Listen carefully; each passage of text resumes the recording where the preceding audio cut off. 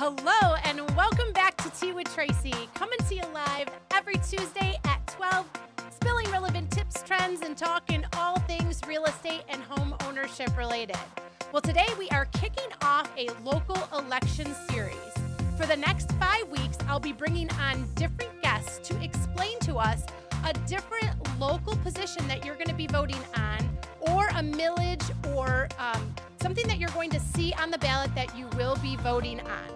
So today I have joining me Orion Township Clerk Penny Shults, and she's going to be kicking off the series explaining to us the voting process and why it's important for you to get out and vote. Without further ado, let's get Penny on to join us. There she is. Hi, Penny. Hi, Tracy. Thank you so much. And I really appreciate your patience while I got connected. Oh, my pleasure. I appreciate you joining us today. I know you are off in a million different directions, and we so appreciate you joining us today and providing us with some information on the voting process, how to get information, and why it's so important, especially at the local level, to get out and vote. So it's very important that every single voice is heard in this election. There's a lot of important things on the ballot, and we just want to make sure that people know that their voice does matter. Your vote is your voice. And everything from our school board members to our village council members to our judges to proposals that affect the entire state through the Constitution, our governor. There is tons of information on that ballot. You don't want to miss this opportunity. Yes, and I know I saw you sent me a sample ballot of what is going to be on there. There's a lot this year. There's a lot on this ballot. So, yeah, and I feel like, sometimes people don't get out to vote because they think, oh, it doesn't matter. But especially when it comes to these local positions and these local millages, every vote, like you said, it really does make a difference. It does, Tracy. We're going to be deciding some of our school board members. Rochester Community School, there will be Pontiac School District board members on there, as well as the Lake Orion Community School District. So whatever district you're in within Orion Township, you will be voting on who will be representing you at the school level. We also want to make sure people realize there's a local proposal for our parks and recreation, and we all love parks. Yes. Looking forward to getting the opportunity to support them.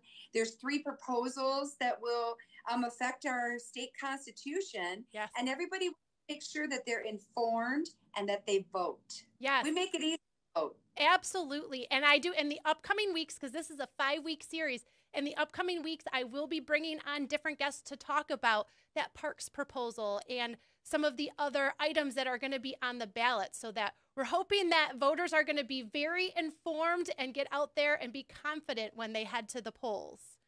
Yes, so you can get a ton of information. You can get all your questions answered before you go to the precinct on election day.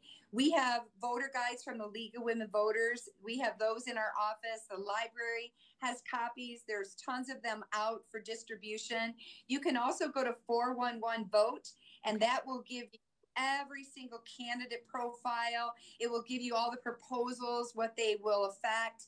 Everything you need can be at your fingertips.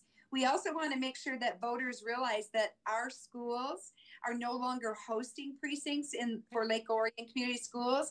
So we've moved out of all of our schools into other precinct locations. And we have a really great guide that you can check out, a QR code that you can scan. We just want to make it easy for people to know where they need to go. But hit the website, oriontownship.org. Okay. Right there on the homepage, you'll find the elections information, and you will find everything that you need to get started with your journey on voting. Fantastic. I know I did notice I had a change in my precinct for the primaries in August, and it's closer for me. So I love the change.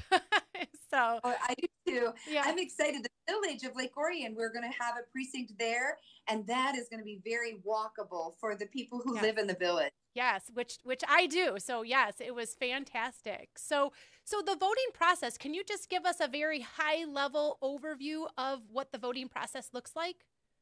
I can. Thank you, Tracy. So basically, you have to be registered to vote. If you've moved to the area, let's get you registered. Stop in and see us. and we'll make sure that you have everything that you need to be able to vote on election day. We'll send a voter ID card to your address, your registration address, and you should take that with you to the precinct. You'll need to show your ID when you get there, your driver's license or some form of identification. We just want to make sure they know who you are when you get to the precinct. Right. A ballot is issued by a trained election inspector. The voter will go into a secret booth and they'll vote their ballot in private, and then they'll scan it into a tabulation system, and that tabulates each individual vote that the voter cast. And then at the end of the night, all those votes are transmitted out to Oakland County by way of modem transmission. And so we start to compile all of that information as a community from all 15 precincts to Oakland County, and they'll begin to broadcast that information on their election website. It's a simple process. I think the hardest thing for voters is just being able to get the time to get to the precinct on election day. Yes. But if you can't, while the polls are open from 7 to 8, we want you to know you can vote absentee. Yes. And an absentee ballot is available anytime before the election. And that's something that I have 2 college-age daughters that are registered to vote in Lake Orion, but they are away at school and will not be in the area on election day. So that's something that they're able to do. They can still make their vote count, but do it from their respective universities. Yes, and give it time. If you're going to be voting by mail, go ahead and take that time this week. Get your application in to request an absent voter ballot.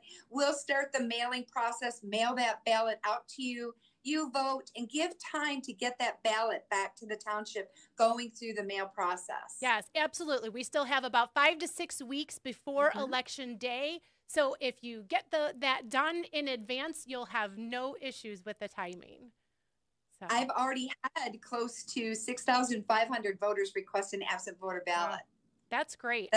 I love it that people are planning in advance. They know they're not going to be at the polls for one reason or another, and they're making sure that they're getting their vote in and their voice heard. I do too, Tracy. So if you think about it, it's like I'm planning an all-day event at 16 different locations for 31,000 people all the time.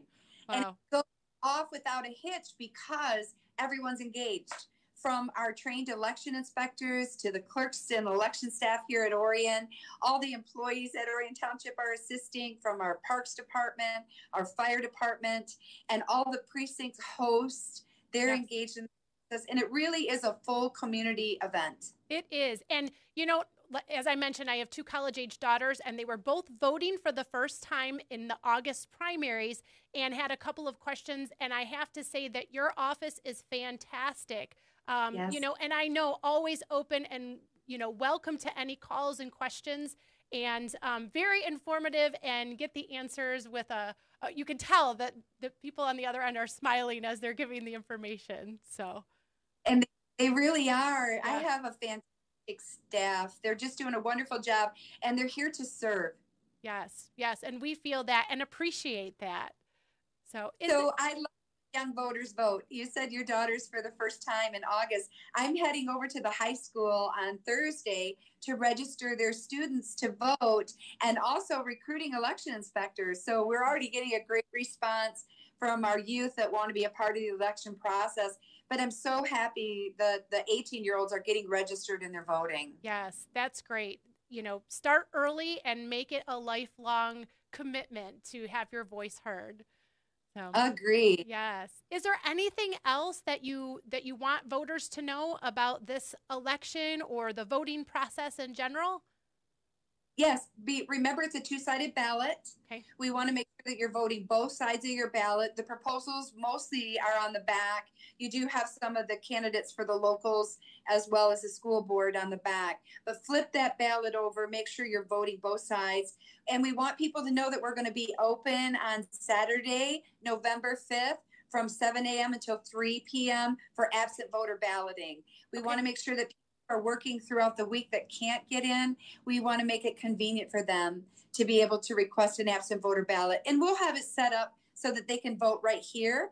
If they take their ballot home, people can bring it and put it in our surveillance monitored drop box that is right here at 2323 Joslyn Road. Okay. And we empty that drop box. We have a process in place we're making sure that all the ballots are accounted for. And it's a fantastic system, a really great checks and balance. Yes, that's great. Nice and secure. And you're adding in that convenience for those who maybe can't make it to the polls because of work or childcare or whatever the reason. You know, there is an option for everybody to get out and vote this year. There really is, Tracy. Yes. Well, thank you so much for joining us, Penny. Is there anything else before I let you get back to your busy day that we should know, or did we cover it? We covered most of it, but I am going to tune in for this series because I'm really happy that you're doing this. It's a fantastic opportunity for the public, and I hope everyone tunes in as well. I'll be in for the other programs and listen to the other guests that are coming, Tracy. Thank you. Fantastic. Thank you so much, Penny. Thank you for joining us.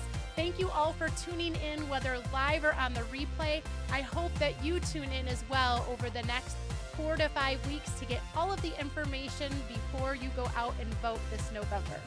I hope you have a fantastic week, and we'll see you next Tuesday on Tea with Tracy. Bye-bye.